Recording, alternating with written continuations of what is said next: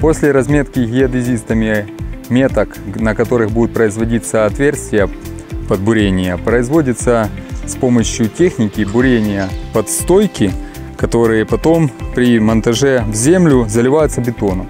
С помощью бетона стойки стоят неподвижно протяжением около 30 лет.